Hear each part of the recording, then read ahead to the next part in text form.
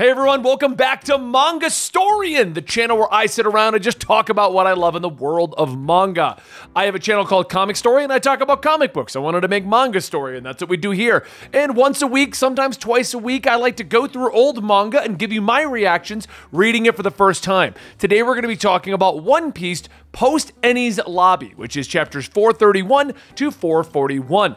To clarify the same spiel I have to give at the beginning of every one of these videos, I am actually reading the manga, not watching the anime, which means that I'm having a different experience from those of you who have watched the anime. Also, this is just going to be my notes and things that I enjoyed and stood out to me. Now, let's go ahead and get into Post Enies Lobby. This particular segment of chapters was very much hyped up for me. Dan told me that Post Enies Lobby was going to be the greatest thing ever. Enies Lobby itself was amazing, but Post Enies Lobby, that is going to speak to you. You're going to cry so many tears. It's so heartwarming, and it wasn't. I'm not even trying to mess around. It didn't talk to me in that way. Kind of, and I'll explain in a minute. So let's go into what actually happened in Post Enies Lobby, a short 10-chapter segment here. So now I do think part of the reason is Post Enies Lobby was really hyped up as being a significant moment in the manga. While you guys might not think you're spoiling something, if you tell someone to expect powerful speeches in chapter 398, or that when you reach 439, it's gonna really get to you, that does set a mindset that I'm going to enter a certain segment of the storyline and I'm going to be very emotionally attached to what's going on. So you almost get overhyped as to what is supposed to be happening, and I do feel that that is what happened to me at Post Enies Lobby. But I did correct the problem, and we'll talk about that once I explain what happened. So Post Enies Lobby is really broken down into 3 significant moments, which is a lot for the 10 chapters that it takes place in. First off, we have to deal with Franky joining the crew. Now, I already knew Franky was going to join the crew. I was not expecting Franky to join the crew butt naked and for them to show us Franky's butt for like 4 chapters long. Basically, it's revealed that Franky does want to join the Straw Hats, but he won't leave his Franky family on the island. He has to be convinced to join the crew, or told to join the crew. Iceberg even states that if Luffy asks him, he won't be able to say no. What it devolves into is in a fun little adventure in which they steal Franky's Speedo and they have him running through the town butt naked, which already was hilarious and I really loved it, and it kind of gave me a vibe as to how Franky's going to be treated on the crew. But what really was like the cherry on the top was when they handed the Speedo off to Luffy. Luffy's running on the top of the rooftops. Franky's in the bottom chasing Luffy for the Speedo, and they're not yelling about the Speedo or what they need to do. He's just like, what did you think about this thing on the ship that I built? And Luffy's like, oh, I really loved that, and this was really cool. And, you know, Franky's like, oh, did you see this thing I did? And it just gave me a vibe that this is going to be their friendship moving forward, that they're just going to hold conversations while everything is going on, which is already kind of the vibe I got from Franky, where he just kind of ignores a lot of what's happening just to have his own moments, his own discussions and stuff like that. So I really did enjoy that. I also loved the constant comments of that pervert Franky's running around naked. All of it was very comical. When I first saw Franky, I saw him in One Piece Red, so it's his post-future version, and I really didn't like his design. And then when he joined up with the crew at the beginning of Water 7, oh, so much has gone on. At the beginning of Water 7, I still didn't really like his design. The Speedo guy with like a Hawaiian shirt and bulky forearms, whatever. But Franky's personality is really growing on me. I like the character a lot. Design's still not one of my favorites, but I really like the character a lot. So I'm happy that Franky's joining the crew. This eventually leads to Franky getting on the boat, and then we head over there. I don't know if it was before the Franky moment or not, so I'm going to talk about it now. Another big reveal that happens in Post Enies Lobby is Luffy's family. Okay, so I've had the theory up to this point that Gold D. Roger was actually Luffy's dad, and I mean, I figured there'd be some excuse or some reasoning or whatever. No, I was completely wrong, and we discovered that in Post Enies Lobby.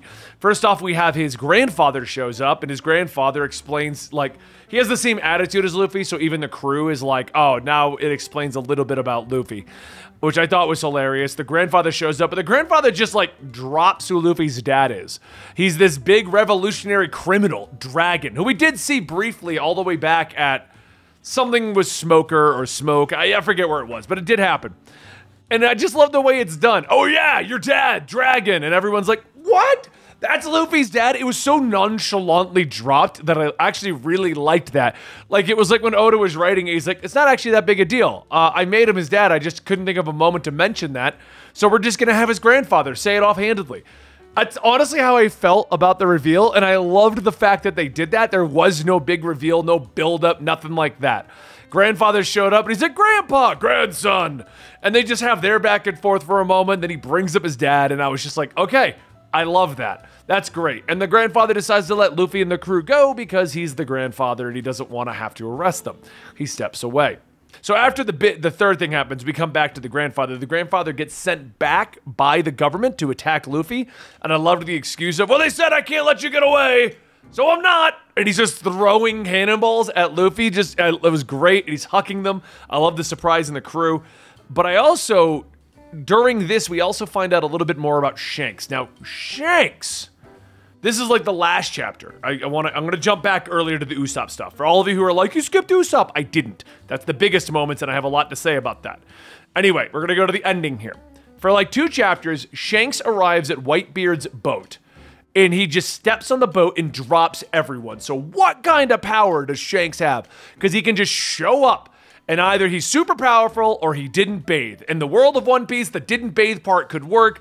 I got a feeling it's more about his power, because I did see him go insane in One Piece Red, to which I asked my friend at the time. For those who don't know, One Piece Red is actually my introduction to One Piece. I saw that with a friend and then wanted to start reading it. I've never done anything else with One Piece before that.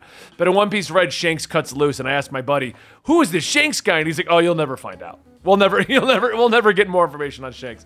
So knowing how powerful he is in One Piece Red, and then seeing him get on the boat and people just drop before him, that was awesome, and I really want to know more about Shanks. I'm assuming we get something at some point. But we find out Shanks is there to tell Whitebeard to call Ace off of the battle with Blackbeard. That doesn't go well, so we eventually cut to the Ace fight, and we get to see the Fire Fruit versus Blackbeard's Darkness Fruit, or Darkness Fruit, whatever his is, Dark Fruit. Blackbeard's powers are insane, Ace's powers are insane, and I'm more disappointed that it really didn't resolve. That it just kind of like got left hanging. Like, they're fighting it out, and now they're done. The Shank, Whitebeard, Blackbeard, Ace stuff, really hyped to see where that's gonna go. Because between the big arcs, we've been having these moments where we get to see more of like Ace looking for Blackbeard, or we get to see more about who the world government has working for them.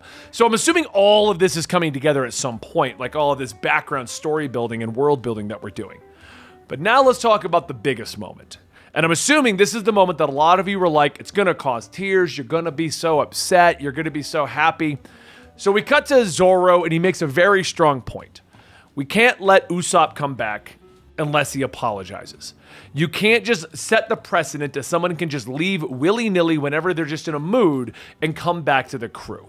And I agree with that. Zoro was 100% right. You can't let, like, they're a pirate crew. They're working buddies, they're friends, but you can't just, like, throw a tantrum, leave the crew, and come back. That would be actually very unsatisfying for the Usopp arc. So after everything that happened with Usopp, and the fact that he had to hide his face as Sniper King, and all that other stuff, we find out that he's basically acting, he wants to do exactly what Zoro doesn't want him to do, which is just show back up and assume nothing went wrong. Like, nothing happened, he's been here the whole time, stuff like that. So we got him running to the boat. This is at the moment that the grandfather's throwing cannonballs at their new boat, which is an awesome new boat, by the way. I didn't comment on the new boat. The new boat was incredible. Loved the new boat. He shows back up, and he's doing exactly what they said. Zoro's pretending not to hear him. Luffy's pretending not to hear him. They're obviously pretending. They're getting attacked. There's the chance that they didn't know, but yeah, they're pretty much pretending not to hear him. And then we have Usopp realizing that they are, in fact, leaving him. That he's done enough damage, that he is being left behind. He's not welcome back. Usopp, in tears, finally apologizes to everyone. And then Luffy, as soon as he heard that, stretches his arm all the way back to the shore, grabs Usopp, pulls him back on the boat, and they're off on the next adventure to Fishman Island, which I thought would be the next arc. I looked at because I always look up the name of the arcs to see what chapters I'm reading. Man, they don't get to that island for a long time, do they? Anyway, we'll cut to that later. Like, what the heck? If you're wondering why I look at the names of the arcs, it's just so I know what to stop at and give you guys these videos. I don't do any other spoilers beyond looking at the names of the arcs. I assumed that this was the moment that I was supposed to be really sad and happy and it was going to be like overjoyed. And I was. I was really happy to see Usopp's apology, Luffy just immediately forgiving him, pulling him back on the boat. It was awesome. But it did not draw tears out of me like the Robin moment or like the Robin moment or like the Robin, yeah, just the Robin moment. Since this was a shorter chapter and I knew our video would be shorter, I decided to do something that I don't normally do. Watch some of the anime.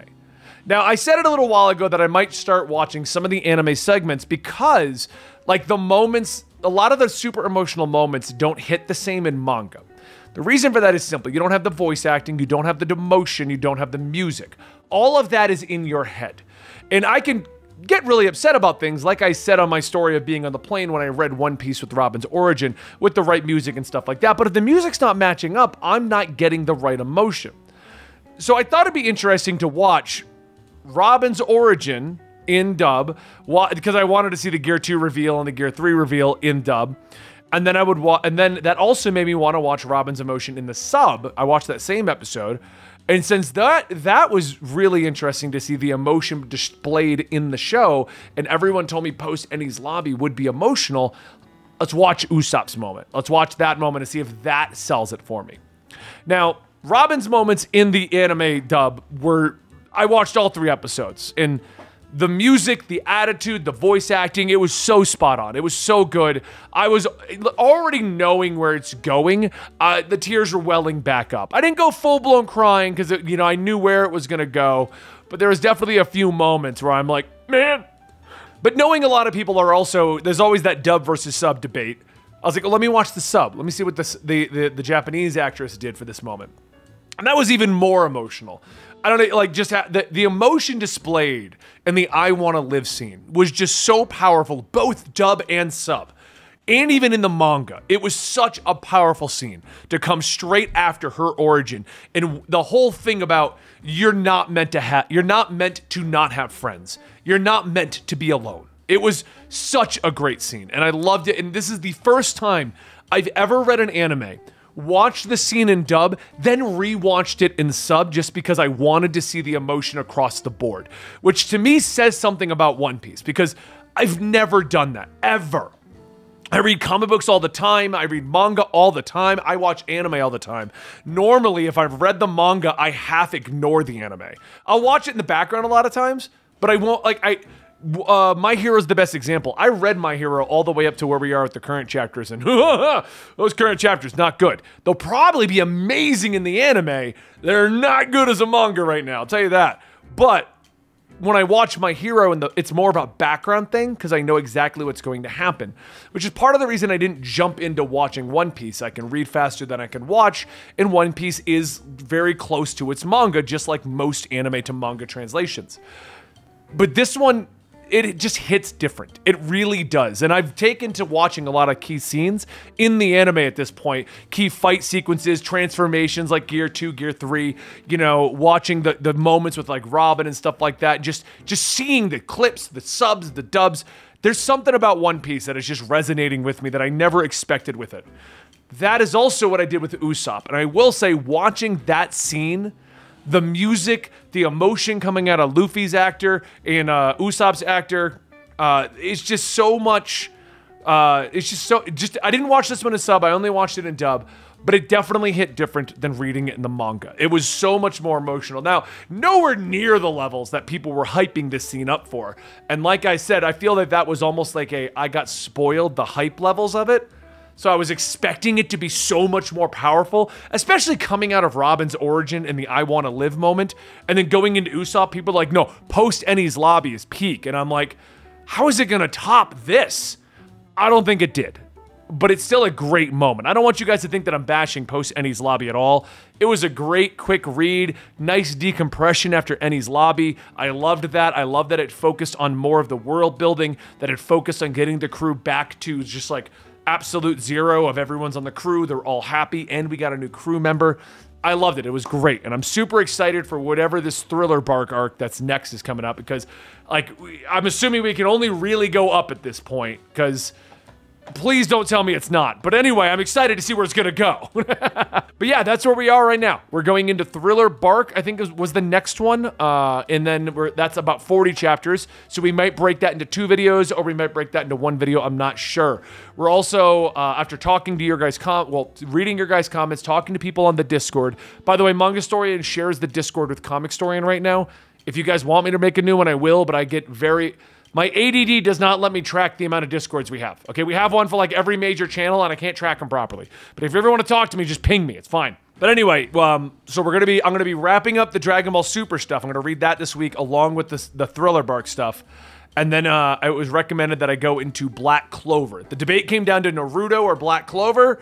I think we're doing Black Clover. That sounds more up my alley. I've never really been the whole concept of Naruto's never really resonated with me, and I don't know why. But I hope you guys enjoyed today's Mangastorian. Thank you so much, and I will see you next time right here. And seriously, you guys are amazing. Thank you so much for continuing to watch this and helping me grow this manga channel. It's finally getting to where I'm happy with it, and I really want to just keep reading manga and talking to you about it, so thank you.